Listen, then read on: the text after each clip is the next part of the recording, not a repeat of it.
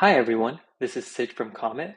Today I'm excited to announce our new integration with a groundbreaking library called Anomalylib. Anomalylib is an open source project which enables its users to train high precision deep learning models for anomaly detection.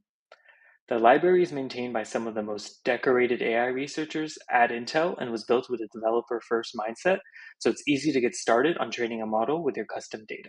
When I use Anomalylib with Comet, I'm able to see all the information about my model training run in one place. In the Charts tab, I can see how my current model is performing across my key metrics.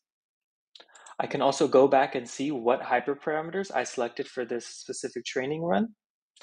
And with Anomalylib's built-in visualization features, I can see where my model is predicting my anomalies are and compare it side to side with my original image. Anomalylib makes it easy to try out different algorithms and hyperparameters so the user can find the absolute best model for their data. Comet's project level panels are a great way to visually compare the different experiments you end up trying with Anomalylib. In a single view, I can track multiple metrics over all my experiments, visualize my hyperparameters to see how they're influencing my performance, and compare my model predictions on my data across experiments.